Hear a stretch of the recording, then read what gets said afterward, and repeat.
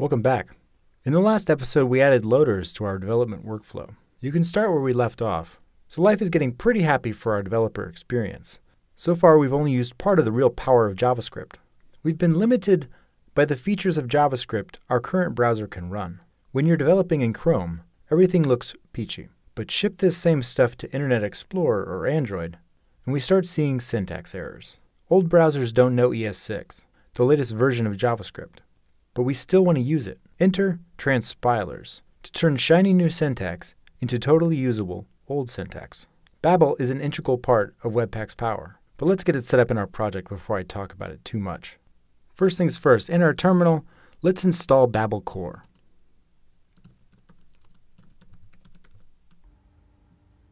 Next, let's create a Babel RC file. This Babel RC file is a hidden file technically. It'll reside in the root of our project, and it'll contain the rules that Babel will live by. What features of JavaScript do we want to use with this project? What a strange and interesting question. The Babel website will be crucial to look up tools you may need. The community is large and prolific.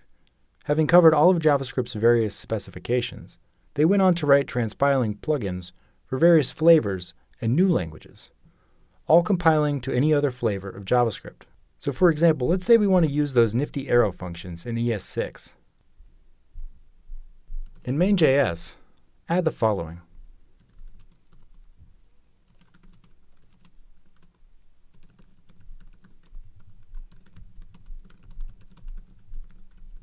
Babel provides a plugin for arrow functions. Let's install that and add the plugin to our Babel RC. In our terminal, let's npm install Babel plugin transform ES 2015 arrow functions, as well as the Babel CLI.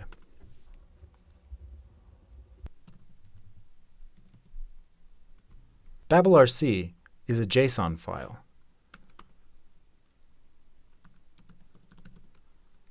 It contains plugins, and this will take an array of plugins. We only have one for right now. Transform ES 2015 arrow functions. Now let's test it out in the terminal.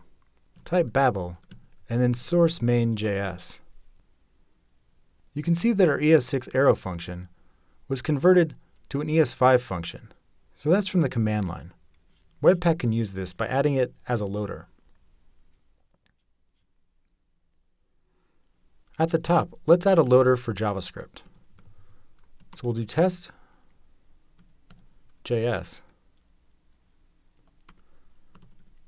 and we'll use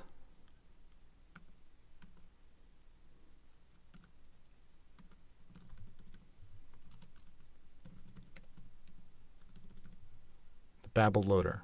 Finally, we want to tell it to exclude everything in node modules. So now it's only going to transpile our project code. We'll want to install the Babel Loader.